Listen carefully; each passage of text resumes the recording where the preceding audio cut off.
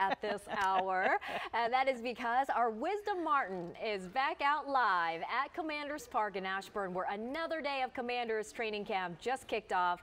Wisdom, good morning. It's good to see you. How are the vibes out there this morning? Hey, good morning to you, ladies. Life is good out here. It's a tad bit warm, and that is why, as part of this experience, guess what? If you come over here to the WSA 9 tent, we got, and these are very popular, by the way, we got fans for you so you can fan it out.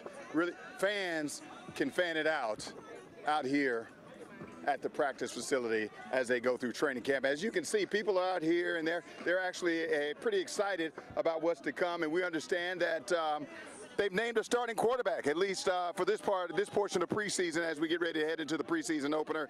Also want to tell you, we've got a lot going on this year. If you want to become an insider, you can come out here and scan this QR code, and you will get a chance to ask Coach Dan Quinn a question. We've got a lot more to talk about. We got some shows. You know, WSA 9 is the official station of the Commanders. We're going to talk all about that and the fan experience coming up a little bit later on.